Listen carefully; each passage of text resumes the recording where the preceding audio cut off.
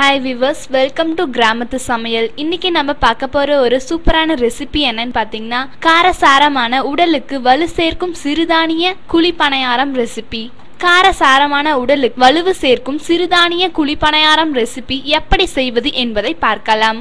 இட்லி அரிசி 1.5 கிலோ, சாமை 150 கிராம், குதிரைவாலி 100 கிராம், உளுந்து 200 கிராம், கடலை பருப்பு 50 கிராம், பெரிய வெங்காயம், பச்சை மிளகாய் நறுக்கியது, கருவேப்பிலை, கொத்தமல்லி, பெருங்காயத்தூள் சிறிதளவு, உப்பு தேவையான அளவு, இட்லி அரிசி, சாமை, குதிரைவாலி அரிசி, உளுந்து ஆகியவற்றை ஒன்றாக போட்டு ஊற வைத்து இட்லி மாவு பதத்துக்கு அரைத்து கொள்ளவும்.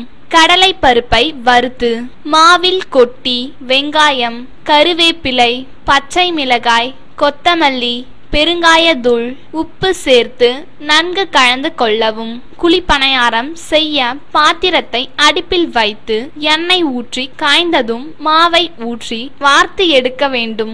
பணியாரம் நன்கு வெந்த பிறகு கல்லில் இருந்து எடுக்கவும். சூடான சிறுதானிய குழிப்பணியாரம் தயார். இந்த வீடியோ உங்களுக்கு பிடிச்சிருந்தா லைக் பண்ணுங்க, ஷேர் பண்ணுங்க. கீழே இருக்க கமெண்ட் பாக்ஸ்ல உங்களோட கருத்துக்களை தினம் போஸ்ட் பண்ணிடுங்க. இந்த மாதிரியான ஒரு இன்ட்ரெஸ்டிங் ரெசிபி தெரிஞ்சுக்கொள்ள மறக்காம எங்க சேனலை சப்ஸ்கிரைப் பண்ணிடுங்க. பக்கத்துல இருக்க பெல் பட்டனை மறக்காம பிரஸ் பண்ணிடுங்க. Thank you viewers.